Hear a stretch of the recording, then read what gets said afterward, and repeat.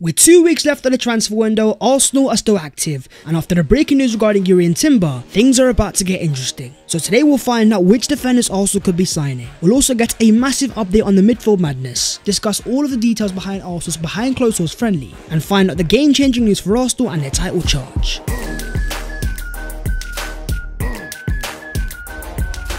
Yo, what is going on guys? My name is Babs14, welcome back to your boys channel, and I hope you guys are doing sensational. Things are happening at Arsenal, we've got a lot to discuss. So as per, smash a like on the video if you enjoy, subscribe to the channel if you are new, and help your boy on his road to 200,000 subscribers. But starting off with the breaking Arsenal news. Arsenal have been active behind the scenes. A behind the closed doors friendly against Luton Town. As reports confirm, Arsenal beat Luton Town 3-0 in a behind closed doors friendly. Leandro Trossard scored 2 goals, while Raya started in net. Leandro Trossard is making a statement. He is trying to break into that first team, and he's making it very much aware to all of the first teamers, do not get comfortable because I am waiting. A debut for Raya on goal and a clean sheet, potentially an early sign that Mikel Arteta is willing to rotate. Sam Dean also confirms that Bukayo Saka was the other goal scorer, while Alexander Zinchenko and Reiss Nelson both featured. The return of Zinchenko is very important, especially after the latest news. Arsenal fans' worst fears have been confirmed, as Arsenal say we can confirm that Jurrien Timber has sustained an injury to the anterior cruciate ligament in his right knee. Jurrien will undergo surgery in the coming days. This, my friends, is heartbreaking news. Timber says that I'm gutted to share my injury is more serious than expected, especially after the warm welcome I received. I wanted to repay you on the pitch, which will not be possible for the forthcoming period. Thanks for making me feel at home, and see you soon at the carpet. In a very short space of time, Timber proved to Arsenal fans what made him so special. Fantastic in his 1v1 duels, elite technical security. How long is he going to be out for?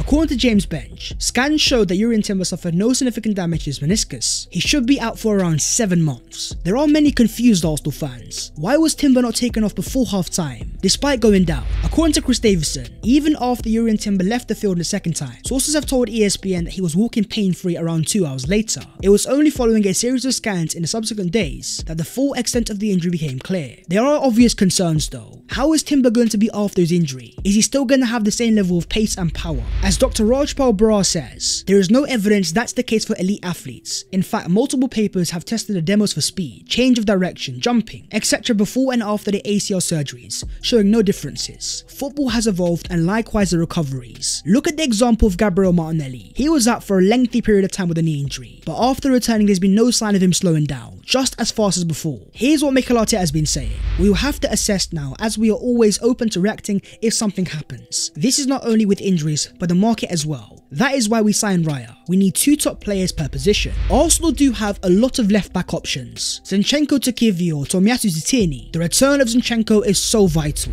Back in full training alongside Reiss Nelson. Having played against Luton Town, he is going to be available for Arsenal's next game. I also would keep an eye though on Jakub Kivio. This is mainly down to defensive ability. Kivio excels 1v1, just like Jurrien Timber. This is where Mikel Arteta will have to find the right balance. In certain games it might be Zinchenko, but in the big games against the best forwards, do not be surprised if he turns to Kivio. But what does this mean for the future of Kieran Tierney? According to Sammy Mockbell, the expectation, despite Timber's injury, is for Tierney to be sold provided the Gunners receive a suitable fee. Arsenal would look to replace Tierney if he were to leave, particularly given Timber's injury, with Man City's Joao Cancelo known as a target. Go to the game against Nottingham Forest, look at the Arsenal bench, there was no sign of Kieran Tierney. As Fabrizio Romano says, Tierney is expected to leave Arsenal in the next weeks, with Real Sociedad interested. Things are about to change though, with Timber not available anymore, as team news and ticks confirms. Ideally Arsenal still think it's best he finds a new home, but we are now less likely to entertain silly offers as he's higher up the pecking order. Arsenal understand the value of Kieran Tierney, a player in the peak of his powers with international experience. That's where we have to look for serious money, and the only place to get that is the Premier League.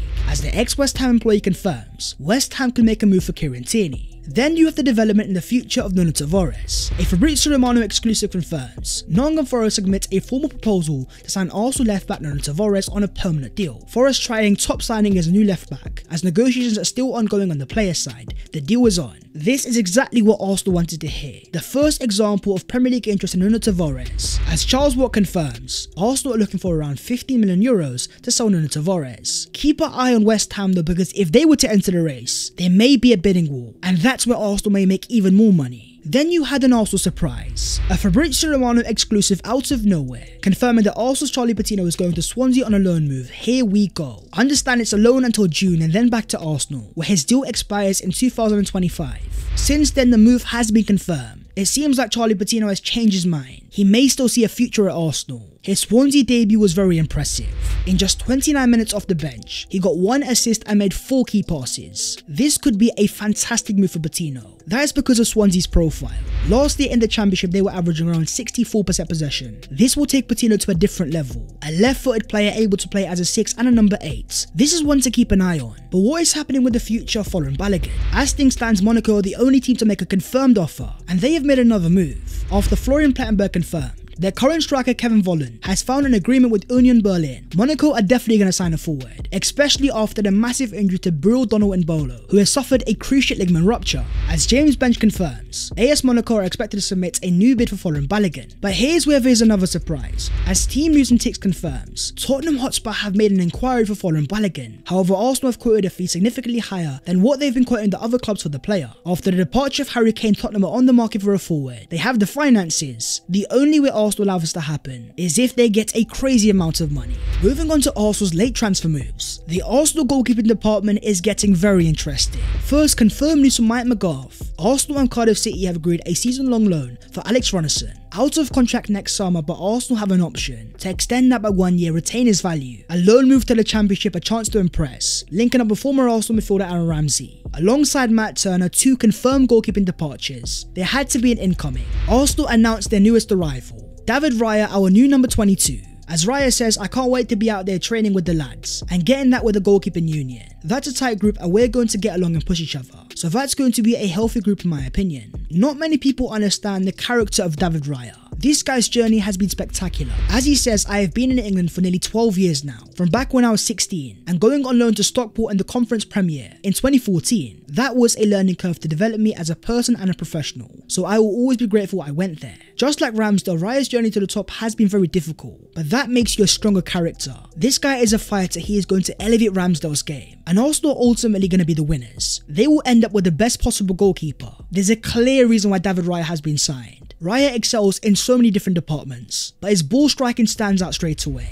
Have a look at this video here. Look at how clean and precise it is. Accurate every single time. This is where Ramsdale is going to have to up his levels. You can't just force the ball long all the time. He needs to show even more composure, because if he doesn't, David Raya is waiting and he will take his place. This deal is so fascinating. Despite early indication that it was going to be a £27 million deal, it's actually going to be an initial loan deal for £3 million with a £27 million buy option. Brentford have accepted this way as it helps Arsenal with financial fair play. They've even confirmed that David Raya has signed a 2-year Brentford deal with a further 1-year option before joining Arsenal on loan for the 2023-24 campaign. Arsenal have the option to make the transfer permanent next summer, an option that will become an obligation if he plays a certain amount of games. As Fabrizio Romano confirms, the David Raya deal will be permanent as soon as possible, with FFP being the reason for the initial loan. This allows Arsenal breathing room, space to make even more signings. As a Team News and Ticks confirms, as said before, a lot depends on the outgoings. Arsenal have a level of targets, call them level 1, level 2 and level 3. If we get all the outgoings we want for the right price, we will be targeting level 1 example higher price player. Level 2 if we don't achieve the outs that we want. On top of that, Arsenal are always looking for market opportunities. There is an opportunity coming out of Man City. As Fabrizio Romano says on Arsenal, at the beginning of the market, they looked at the possibility to bring in one more centre back. A player they really appreciate is Aymeric Laporte. This is true, but from what I've heard, Man City didn't want to sell one more player to Arsenal. They prefer a different destination for Laporte. Man City are learning, especially after last year. Having seen the impact of Jesus and Zinchenko, it only makes sense why Laporte is entering the final 2 years of his contract, having only made 12 league appearances last year. His ball playing ability is undeniable. You go back to his last year of being a 4-star to 2022, this guy was averaging an insane 83 passes per game at a 95% accuracy, as well as 4.3 long balls. You think about the importance of William Saliba, how crucial he is to the Arsenal build-up. The signing of a Laporte would give Arsenal another option of elite ball playing out of the back.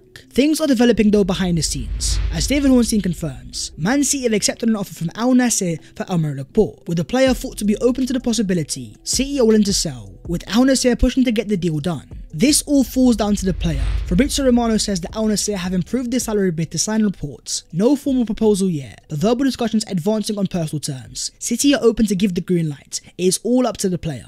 There also might be an opportunity coming out of Chelsea. According to Sam Wallace of The Telegraph, Chelsea have put their youngster Lewis Hall up for sale, and they are seeking around £30 million.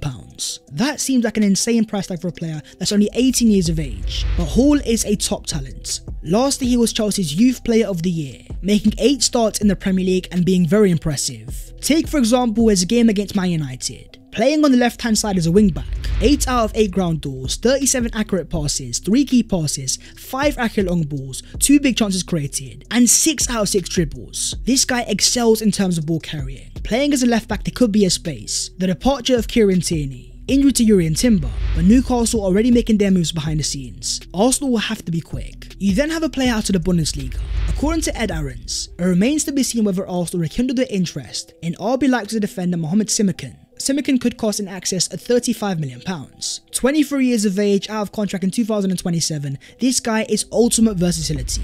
Last year in the Bundesliga, he was playing as a right back, also able to play centrally. But then you go to the year before, also showing the ability to play on the left hand side as well. Mikel Arteta loves versatile defenders, and there's a very clear reason why. It would almost be a 3-in-1 signing. Improve the Arsenal depth across all of the back four. Talk to me down below in the comments, and if Arsenal can sign only one defender, who do you think that player should be? The midfield market is also getting crazy. You take for example Moses Caicedo, a player that was set to go to Liverpool after they agreed a British transfer record fee of £110 million, only for Chelsea to get the here we go, signing Caicedo for €115 million on a contract until June 2031. And things got even crazier. Romeo Lavia, another reported Arsenal target. Fabrizio Romano given the here we go as a deal has been agreed, a final fee short of £60 million add-ons included. 2 Arsenal targets off the window, both at very high price tags. It makes a Declan Rice deal look a little bit better, but then it becomes a question of who else could Arsenal be signing. Is the market about to get even more expensive? But then you have Ajax's Mohamed Kudus. As reports in Netherlands confirm, the deadline that Ajax gave Mohamed Kudus to agree personal terms with Brighton has expired. This does not mean that he will stay at Ajax.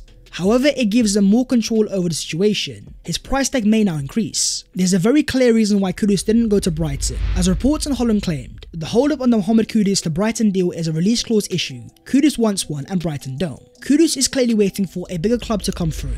In terms of Arsenal, according to Fabrizio Romano, I am told the last call between Kudus and Arsenal's side was at the end of July, a couple of weeks ago. Let's see if they will reactivate the option. Let's see if they want to bid. Personal opinion, Kudus will be perfect for Arsenal and Chelsea. The player has started the season on fire. An 8-point rating in his first game of the season. 1 goal scored, 7 dribbles completed, 23 accurate passes, and 1 big chance created. There's obvious quality here that needs to be in the Premier League. And that's where you might have another team. A Fabrizio Romano exclusive reveals, West Ham have now opened initial talks to sign Mohamed Kudus, a priority target in case Lucas Paqueta leaves to join Man City. Positive talks on the player side, Kudus is open to the move, but they are still waiting to approach Ajax as a deal will depend on Paqueta. There could be a crazy market opportunity coming out of La Liga. According to reports, João Felix is contemplating to terminate his contract with Atletico Madrid. The only concern I have there is the fact the player has obviously made it clear he wants to play for Barcelona. Is that a player that Arsenal would want to sign? His wages would be very high. But staying in Barcelona, there might be another opportunity. As reports in Spain claim, do not rule out Arsenal making a move for Barcelona's Ansu Fati. 20 years of age, having scored 7 goals last year and got 3 assists. Ansu Fati is an interesting prospect. He was meant to be the Barca star boy, having broken through at the age of 16, but a knee injury changed the game, slowly getting back to his best form. When you've got a player this young with this level of potential, you can't write him off. Out of contract in 2027, Fabrizio Romano confirms that Ansu Fati is one to watch. Moving on to the other Arsenal news today, and starting off with breaking news regarding a former Arsenal player. At 34 years of age, Steele Walcott is retiring. For Arsenal, he made nearly 400 appearances, 108 goals and 80 assists. In my opinion, Theo Walcott is one of the most underrated Arsenal players. But what was your best memory of him in an Arsenal kit? Arsenal have also announced their brand new third kit. This one is an absolute beauty. Here's the brand new boys of Rice, Timber and Havertz promoting it. Arsenal have a green kit and I think it's fire. Maybe even our best one so far this season. How much would you rate this kit out of 10? Then you have Martin Odegaard. Now here he was before the game against Nottingham Forest, receiving his Arsenal's Men's Player of the Season award from his star performance in the 2022-23 season. Arsenal understand his value and they are making moves. As Charles Watt confirms, they've opened contract talks with Martin Odegaard, and these guys are moving fast. Fabrizio Romano confirms that Arsenal want to advance in talks to get a new deal done for Martin Odegaard in the next weeks. Initial discussions are set to take place, as extending Martin's contracts will be one of the priorities of the year. Odegaard is taking his game to a new level, game by game becoming more of a leader.